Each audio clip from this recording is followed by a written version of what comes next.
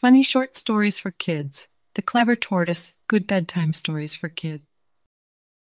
Today we have a book named Funny Short Stories for Kids. The Clever Tortoise Good bedtime stories for kids.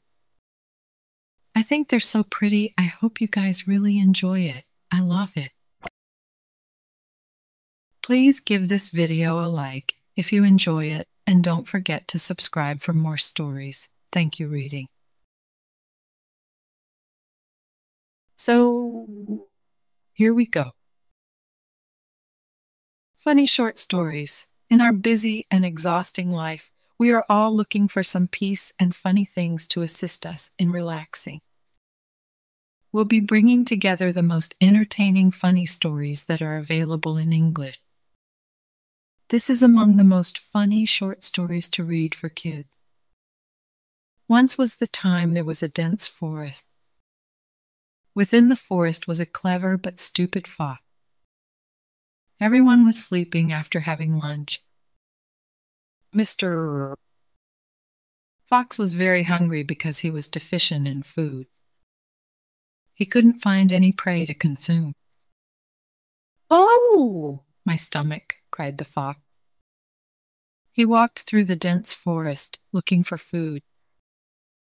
Then he spotted him and his companion, the Miss Tortoise, on a riverbank. He quickly walked up to him and snatched the ladder. Mr. Tortoise was afraid and was not sure the best way to respond. However, he was not capable of eating the food. What was the reason? This is because the shell was extremely hard and firm. However, he had an excellent idea, the tortoise was saying. "Mr.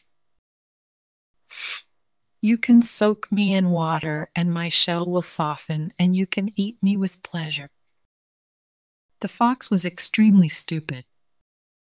He believed in the tortoise and said, "Okay," and threw the tortoise into the river. The tortoise flew away from the fox and then swam towards safety. So it was saved. The fox was so foolish that he didn't even know that he was being fooled by the tortoise. The tortoise laughed and said, "Ha ha ha!" The end. Good job, friends. Thank you so much for reading with me. Bye, I'll see you next time.